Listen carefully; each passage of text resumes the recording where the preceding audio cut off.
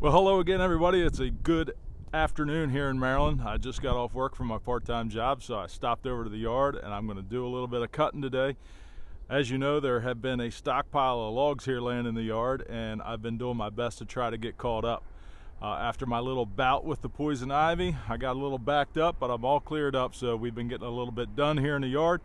I'll show you around, show you what's gotten done and what we're going to get done today, because there's some news coming up in the next couple weeks.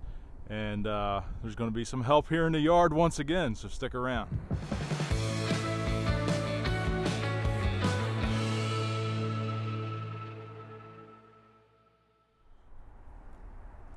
So if you can remember this area over here in the yard where the skid loader's sitting and the little yard trailer is here, there was a couple loads of cherry logs laying there.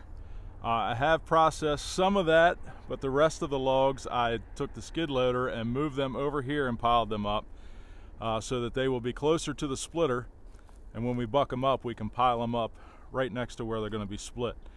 There's a couple maple sticks in there that I've got bucked up right there, and some mulberry here that I've got stacked up. That's going to have to be moved over to the splitter eventually, but for right now I want to get this cherry done and set up ready for splitting. The yard is filling up. You can see this is the last row over here that we've got to get filled up. Val's got a little bit of oak left in that trailer there to get finished up, but there's only 2 or 3 sections left that need to be filled. And before we get started bucking today and get the saws fired up, I want to tell you a little bit about a call that I got this week and an order for firewood that I got this week that is going to make things a little bit different here. Pleasantly surprised by this call. I'll tell you about that in just a second. So the call that I got this week is going to be a completely different way of doing firewood than I've ever done before since I started this whole thing. Some of you are doing it this way, and it works out really well for you. I've just never had the opportunity to do it, and I've never really advertised to do it this way. But enough of my bantering here. Let me tell you what I'm talking about.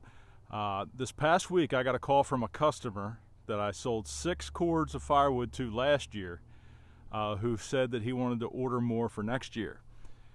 He asked me if I would be willing. He watches my videos and knows the process of how I make my firewood, so he sees me split the wood on the Eastonmade, he sees it go up the conveyor, he sees it go into the dump trailer, and he sees me move the trailer to where it's going to be stacked. So he asked me if I would be interested in selling him firewood that I split right into the trailer and take to him, and he wants it stacked at his property. He knows that it's not dried or seasoned quite yet. It needs some time to sit, but he said he's okay with that. I asked him how much firewood he was thinking about, and he said 10 full cord. 10 full cord of firewood that he would like me to split directly into the trailer and haul it out of the yard and stack at his property.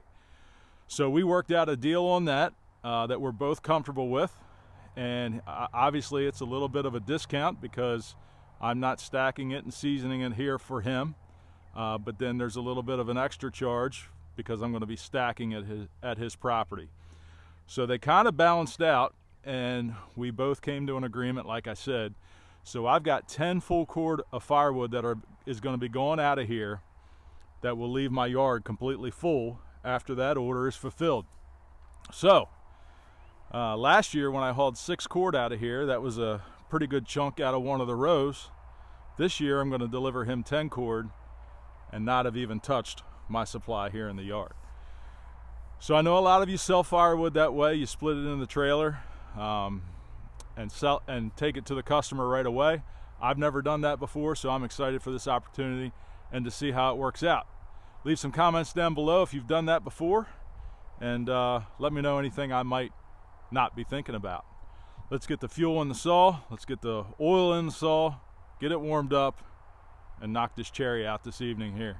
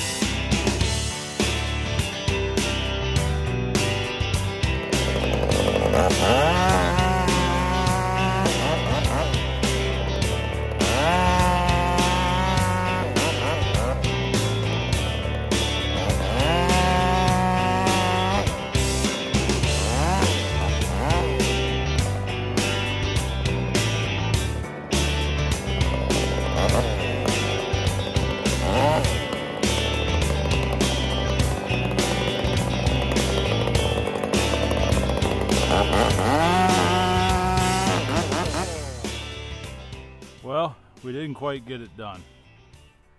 We made a nice little dent in the pile, but we didn't get that load finished.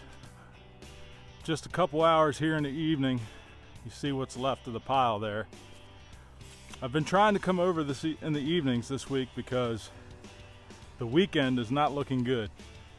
Looks like 4 days of rain we've got coming to us, which are the main days that I work over here.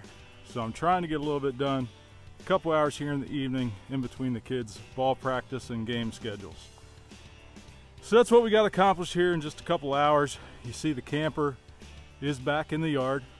The family and I had a month of camping on the weekends down near Ocean City, Maryland.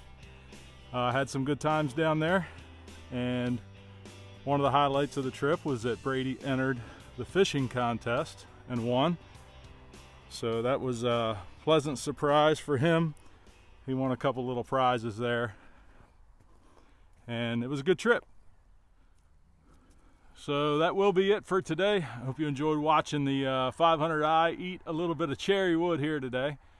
I'll get back over here probably tomorrow evening after work and finish that load up, and we'll be ready for another big splitting session here. But make sure you check out Friday's video. It's the first Friday of the month coming up, so you'll have your bonus video coming out then. And until then, I hope you all have a great week. Please subscribe, tell your friends about the channel, drop a comment below, interact with us, and we will see you next time.